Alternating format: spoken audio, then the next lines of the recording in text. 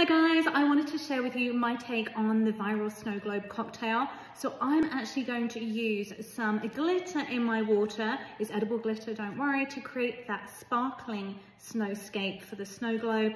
I'm going to do it in 2 different glasses. You can kind of choose your effect you want to do. Add just regular water to it. Not a ton, it's just enough to kind of create that fake snow on the bottom and to give your fake Christmas tree something to sit into. So I've got a little sprig of rosemary I've chopped the top and bottom off of.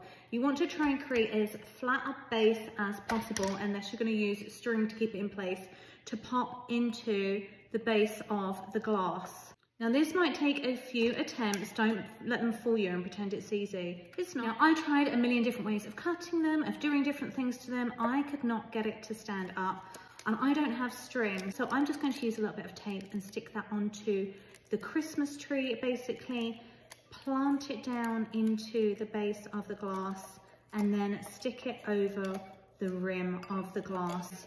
And then you'll just take the tape off once the ice has set. It does not have to look fancy, it does not have to be precise. All you're doing is getting it so it stands upright whilst the water is setting. No one else is going to see this. And then if you need to add a bit more water, if you think that's going to make it a bit sturdier, well, we will do that. And I'm going to add one more piece of tape to make sure it's really secure. So that is basically what it looks like right now. My sparkly water, my Christmas tree in the middle with the tape. Now with the martini one, you will have to make sure it's not too high so they don't poke themselves in the nose or the eye with the end of the rosemary. Okay, I've got to pop these in the freezer for a few hours.